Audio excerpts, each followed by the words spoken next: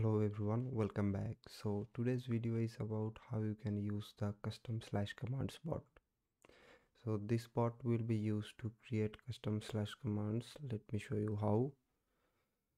First of all, you have to go to this link ccbot.app and this will be in the description, so you can click on that. Then you have to log in.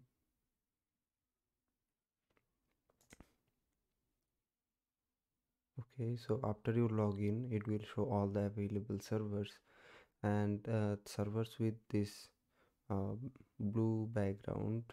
That means the bot is invited in the server and others are actually not invited, so you have to invite in server if you want to use, or otherwise just use where you already have.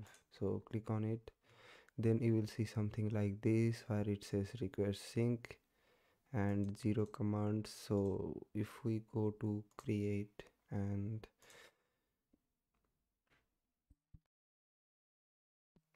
we have to start by creating a new command, and let's give it a name. So the name can be anything, let's say hello, and the description will be something about the command. So this command says hello, and then you can see the command enabled. That means users will be able to use it.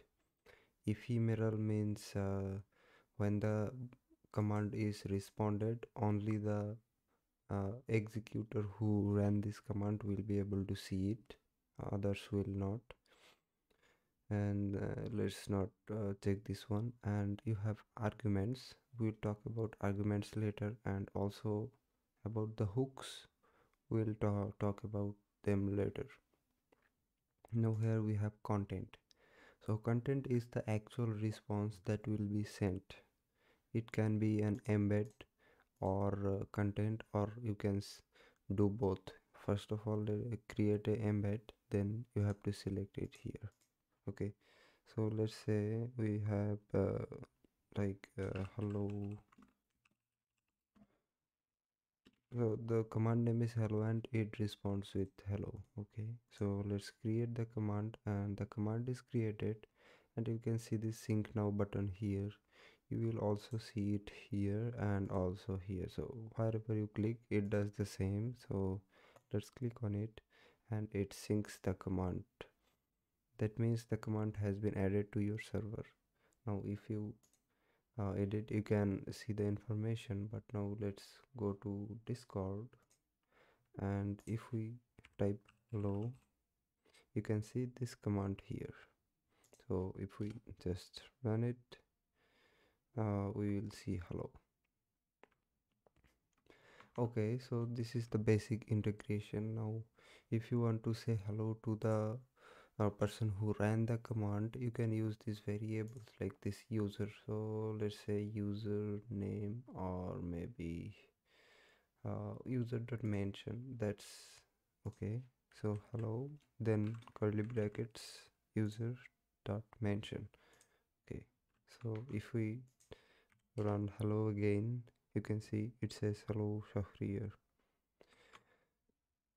So you can use these variables, play around with them, also these variables, see what they does. And also we have some programmed variables. These are things to do specific tasks, like if you want to give roles to the user, for example this one, add roles, you can use this variable, but you have to use it here. So any programmed variable you have to use here. You can also use here, but not all of them, only a few, like this text count, min, max, random number. But using them here is a good practice. So let's say add roles, and the first thing will be you have to type the user you want to give the roles. So it will be just the user. User is the person who ran this command, so user. Then you have to put role IDs. So if you want to see the role IDs, you can click on roles, and you will see all the roles available to that server. So let's say we want to give this red role. We just have to click on the ID and it will copy the mm, role ID, then you have to paste it here.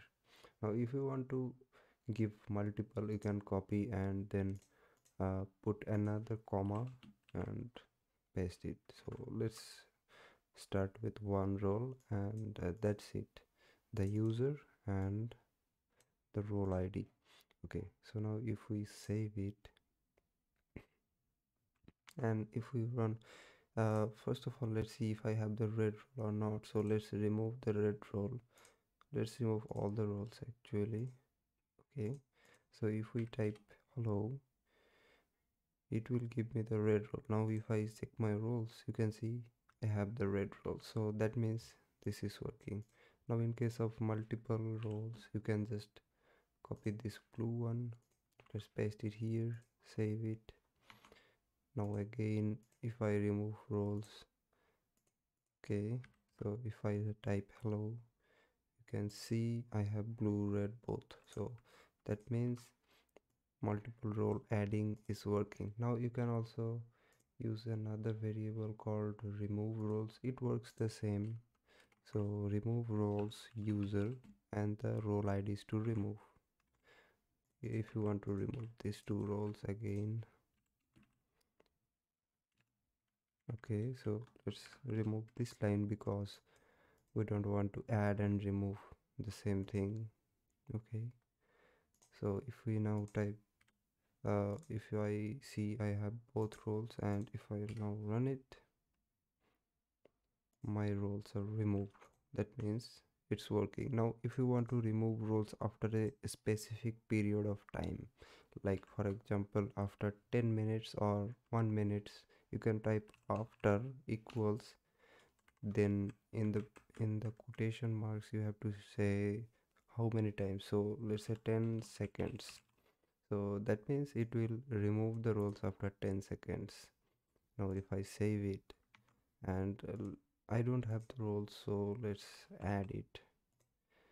Now if I run this command, you can see I have the role, and let's wait 10 seconds and you will see this role will disappear after 10 seconds. You can see it disappeared, so that means you can write here after 10 seconds, or you can type something like 1 month or maybe 2 years, so basically any amount of time you want.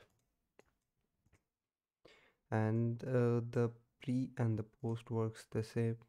The pre works before before the response has been sent, and post works after the response has been sent. So that's how it works. And it you can put multiple variables here, multiple programmed variables here, like you can use this set response channel here. So let's say set response channel, and then you have to put the channel ID. Now if you see here, we have channels here. So for example, I have a channel here, nothing, so let's search for nothing. Okay,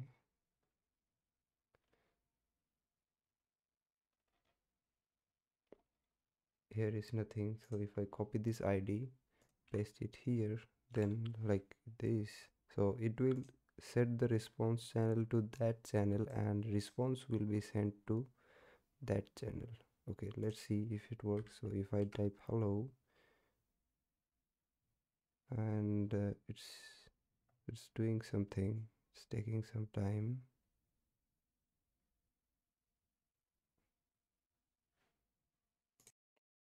Okay, sorry, there was a mistake. So it should be response channel. There is a typo here, I'll fix it. So you have to type response channel, set response channel, and let's update it and try again. If I type hello, you can see the response has been sent here. So hello Shahriar, and in this channel it says command executed. So this is how you can set a different response channel. And also Instead of saying command executed, if you wanted to say something else, you can also do that using this set response.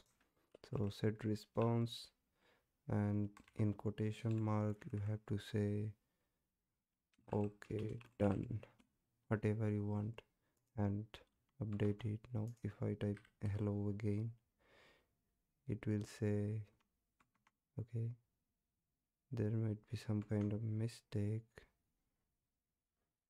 Let's see what happened again. Okay, another mistake, I will fix it. So it should be like set response message. These documentations are actually not updated. I will update it as soon as possible, but it's set response message. Sorry for that, but it will be updated. Now if I type again, you can say it says okay done and the response has been set here. Okay, let's delete this so we don't have to see them again. And that's how actually these programmed variables work. You can also use change nick, so it will change the nickname. If I let's remove this so we see this better, and we can also resize it, and we can say oh sorry, we can say change nickname, then user and his nickname, so something like slash command. So it will change the nickname of the user to slash commands. You can also change nickname of someone else, like for example you want to mention someone to change his nickname, you can also do that. Let me show you how. So for that you will have to use these arguments, and you need a target, the target to remove, so not remove, change name, nickname. Okay, and it will be a member. Okay, and then you can use this target here to slash commands, or maybe you can take the nickname also as input, like nick and the new nickname. Okay, and it will be text, and you can use this nick here, and you can say like target's nickname has been changed to nick. Okay, so that's how it will work. And now it will require sync again because we have changed argument, so we have to sync again. And if I now type hello, it will ask for a target, so let's keep slash commands as a target, and new nickname will be let's say Google, and you can see it has been changed, so target's nickname has been changed to Google. So that's how slash commands arguments work. You can take inputs, use them here, here, or anywhere in the command, and use them normally. So that is the basic demonstration of how custom slash commands work. If you need any more assistance in how it works in depth, you can comment on the comment box, and I will try to reply. And also you can join the support servers link will be also in the description, so you can ask questions directly to me. I will try to answer all the questions. Thank you so much for watching.